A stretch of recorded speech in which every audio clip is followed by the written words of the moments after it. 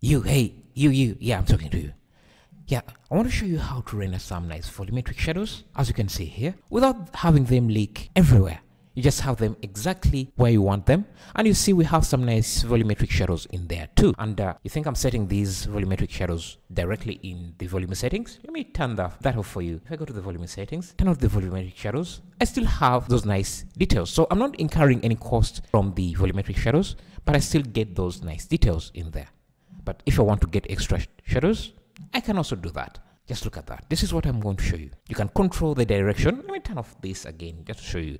You can control the direction of these shadows to follow the sun. Okay, what are you doing?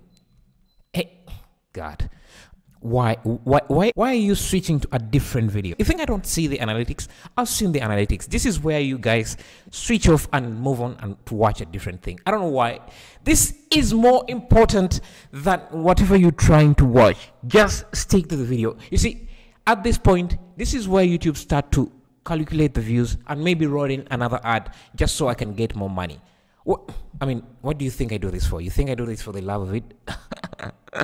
Yeah, you think I really do this for the love of it? What do you think I pay my landlord with? Love?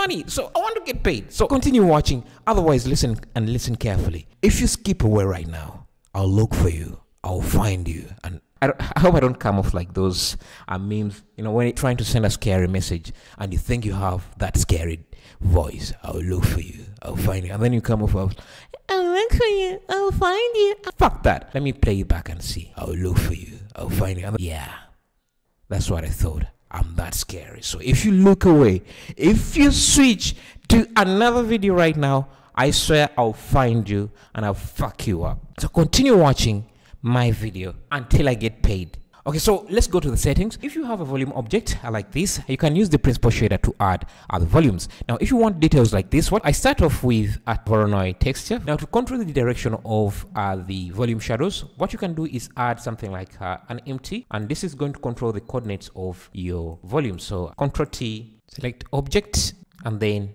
target this as object to control the coordinates. I want these shadows to have long streaks of shadows, so I'll scale this in the Z axis until I get those streaks like that. But I also want to control the direction of these streaks to follow the direction of the sun. So if I add a sun like this, get the empty, give it a copy rotation, and select your sun as the target. Now every time I rotate the sun, you can see these rays will also follow the sun. So now if I get this and use it as my principal volume to control the density on the color, just preview this, you can already start to see the direction of the rays. Make sure the sun has enough light, and maybe turn off bloom for a second. So our density is still too high, so what we can do is add a convert ramp here and just reduce the density by controlling this. So you can see the details already here, and I can also scale this up or down, and you can see the streaks already. So now if I rotate this, you can see that they follow the direction of the sun. Let's see how to squeeze more quality into our volume, because you see right now we don't see as many detailed streaks as we want to. If you go to your volumetric settings, you see a start and end setting here. This is going to determine how spread your volumetric samples are. So if you have a distance of 100, it means that your 46 samples are going to be spread out in this distance, which is going to mean that you're not going to have high quality volumetrics. So if we use the measure tool here to measure the distance, you can see that the distance of our scene is roughly 23 meters. So 100 meters is a bit wasteful. So let's change this to what we are rendering. So 25, maybe something like 25, and you can see how detailed our volume renders become.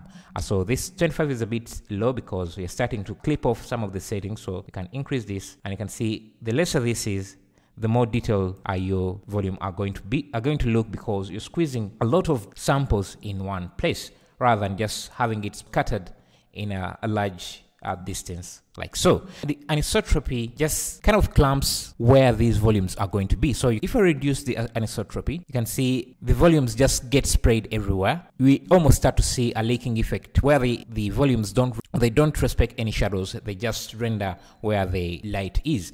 But as we increase this, you can see we start to see them getting clamped only to show up in light sources. Now when you do this even further, you can see, we start to control where that is. You control the sun, you control the direction of your lights. So you don't now have to use a lot of samples. A combination of reducing the end volume here. Again, if I increase this end here to something like 100, you can see that the quality goes down quite a lot because the samples are getting scattered in a larger space than if it was 100, which should give us better results, or if it was 50, which would give us even better, far better results. Don't forget to leave a like, subscribe, and if you want to check out the project, it's going to be available on my Patreon page.